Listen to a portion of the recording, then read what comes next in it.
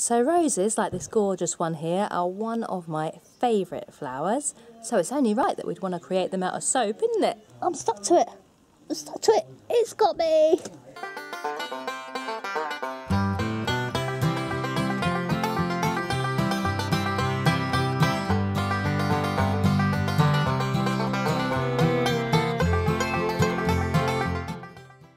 Hey everyone, and welcome back to our channel. I'm Anne from the Sussex Handmade Soap Company, and along with my friend Wayne, we run this channel, and we also run a handmade bath and body business down in Battle in East Sussex. Today we are going to be showing you how we make our soap dough roses. Roses are one of my favourite flowers. I've got this beautiful little pink one here, if I can just gently pull it round to show you. Starting to die off just a little bit, but I love the colour of roses, I love the smell of roses. This rose in particular is really special because it was the last gift my dad gave me before he died, so this is lugged everywhere with me. When I move, I lug this rose with me, and it's been with me for 4 or 5 years now, 4 years. So yeah, we're going to be inspired by roses today, and we're going to use some soap dough, and we're just going to show you how we make a classic pink English rose using soap dough. So to make our roses today, we just need a few tools. The first is this leaf veiner here, a rose leaf veiner that I purchased from Amazon, and this just helps the petals to look a little bit more realistic. We're also going to need this little ball tool. It's just a cheap cake decorating tool, again from Amazon. We'll be using both ends of this today. Next we have got 2 little rose petal leaf cutters. These again were from Amazon. It was a set of 9, and I am using the 2 smallest petals. We have also got some red/pink coloured soap dough that I have created earlier, and a rolling pin. So that is what we need today. So the first thing we're going to do is dust our board with some kaolin clay. And this is just going to help prevent our soap dough from sticking, because soap dough can be very sticky when you are trying to roll it out, as you will see in just a moment. So I am now going to try and roll out our soap dough, and when you are just starting it off, it does take a while to kind of get going. So there is a lot of picking it up, turning it around and unpeeling it from the rolling pin. Once you have got it going, it's not too bad, and we want to roll it out to about 2 millimeters in thickness today.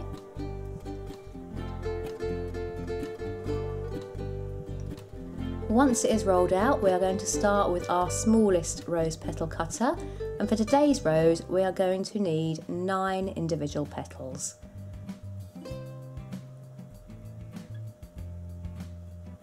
So I'm just stamping out our 9 petals now, staying nice and close to the edge of the soap dough so that I can get as many as possible out of one piece of rolled soap dough.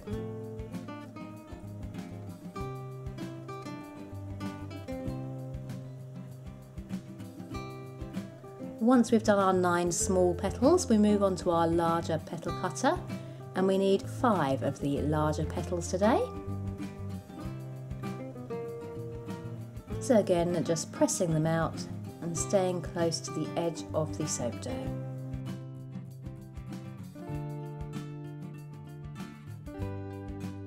Now we have got all of our petals, we need to take our little ball tool, and I'm just going to use the ball tool to sort of slightly flatten and thin the edges of each leaf. It doesn't make a huge difference, but it just helps them feel a little bit more delicate and a little bit more like those lovely kind of paper thin rose petals that you get. And I'm going to do this to every single one of the leaves, all of the small ones and all of the big ones. Normally I do actually do this on the board, but I'm holding it up today just so you can see what I'm doing a little bit better. Definitely a bit more fiddly holding them like this and doing them this way, but I get them done.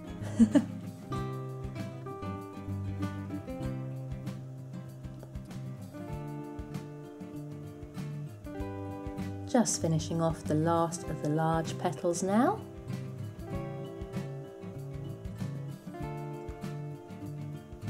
And that is all of our petals completed. Now we are moving on to actually adding the detail to the petals using the leaf veiner. And it's a two-piece silicone mould sort of thing. We place our petal onto the mould and I press really firmly down, and as you can see it has left an imprint on the surface of the petal. So petal down onto the mould, top goes on, pressing down nice and firmly and then releasing to show the detailed petal. And again, they're just a little bit more realistic this way.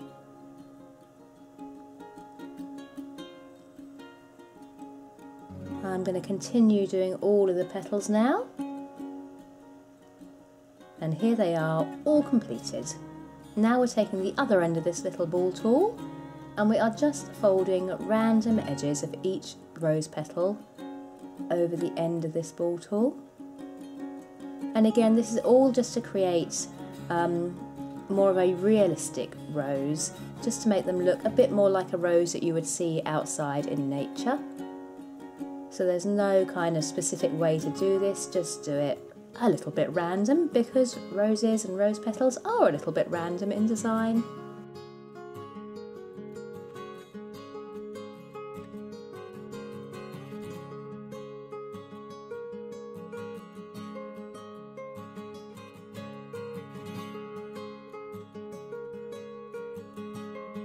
Moving on to the larger ones, I do curl the larger ones over the tool a little bit more than the smaller ones, just so that when the rose has been made they are fanning out a little bit more and give that illusion of the rose opening up and kind of blooming.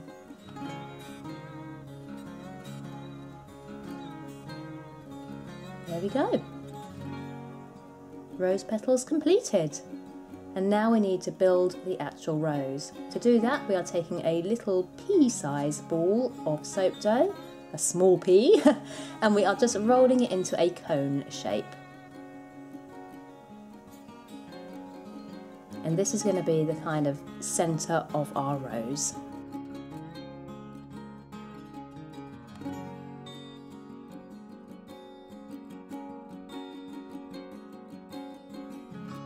And once we have created our cone, we're going to begin construction of our rose. And to do that, we're going to need some distilled water. I am using distilled because the soap has already gone through saponification, so we're going to want to use distilled water here. And I just take some water and using a little makeup brush, I brush the water onto the first petal. Then I line up the cone with the pointed base of the rose petal. And then I carefully fold the edges around until it meets itself in the middle. And this gives us our central rose bud. So once we've created the central bud, we're going to move on to building the rose. We're going to take 3 small rose petals. We're going to brush these all with distilled water, which is going to act like a glue. It's going to stick really nice and firm when it has dried. I should note that this makeup brush is only used for soap. I don't use it to apply my eyeshadow or anything after I'm done. It is solely a soap makeup brush. And to attach the petals to the central bud, we are going to take hold of the bud and we are going to find that join where that petal has been wrapped around, and we are going to place that onto the first rose petal. I'm sticking it firmly on one side and I'm leaving the other side slightly open. I then take the second petal and slip it just inside the first one. So we've got them just like this. And then we're starting to slowly wrap around, but again leaving that second petal with the outer edge open so we can slip inside the third petal. When we have got all 3 petals attached like this, we're going to wrap around the rose, and this can be a bit fiddly because although the water dries really nice and firm, it does slip about a bit while you're actually creating. Right, there we go. The first 3 petals are on. The next thing we're going to do is attach the next 5 small petals. And we are again brushing with the distilled water, but this time we're only brushing the lower third of the petal because we don't want the petals to be quite so upright. We want them to fan out a little bit to give the illusion of that rose opening up. So I'm doing, yeah, roughly the bottom third of the petals now with the distilled water. And now it's going to be a case of doing what we've just done, but with the next 5 petals. So we find a join, we then place the petal against the edge, squeezing firmly on one side of the petal and leaving the other side open so we can slip in petal number 2. Then we move on to petal number 3 and slip that one just on the inside of petal number 2.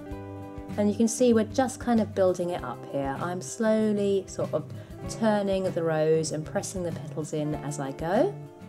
Petal number 4 sits next to petal number 3. And we're going to finish with petal number 5, and we're then going to wrap all the petals around and squeeze them nice and firmly at the base so that they hopefully stick nice and firm.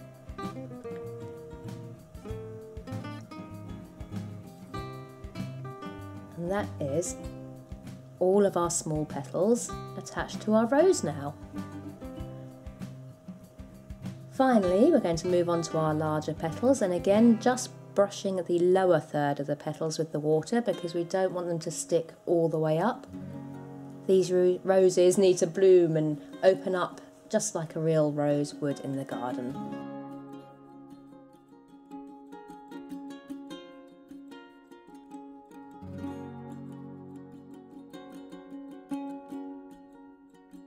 And as before, we are now going to attach the larger petals in the same way. And this is fiddly, and they will sort of slip and slide around a little bit. That water, like I said, although it sticks nice and firm, when it is still wet, it's soap. It does go slippery. So you might find the odd petal slips out of place, or you have to reattach things, and you'll probably say a few swear words if you're anything like me, but with a little bit of practice, you can get the hang of it relatively easily. So again, we are just slipping the petals one inside the other and then folding them around the central rose. Onto petal number 4, next to petal number 3. Squeezing and twisting. And then the final petal gets attached now. And we complete the rose by pulling that final petal round to meet the first one. And that gives us our rose. And then when you've got your rose nice and firmly attached and all stuck together, you can start just kind of adjusting it a little bit if you want to. So if there's any petals that you want to fan out a little bit and make kind of bloom a little bit more, you can do. I tend to sort of just gently pull mine out a little bit just to make it look like it is blooming.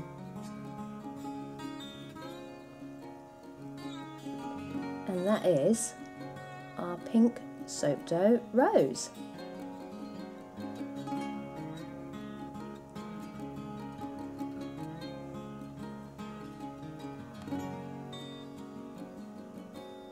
And you can do the roses in plenty of different colours as well. I've got a few here. This one here, this little white one, I love. It is a slightly larger rose. We had slightly thicker soap dough, about 3 ml for this one. And when I squash that in the veiner, that is what makes these petals on the white one larger than on this smaller pink one.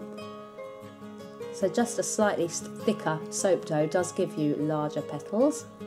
Also got this little pale lilac one.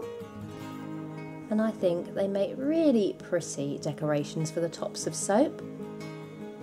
They're a little bit of a pain to make when you're first doing them, but they are really effective and they look so pretty when you do get the hang of it and can make a nice little collection of them all together.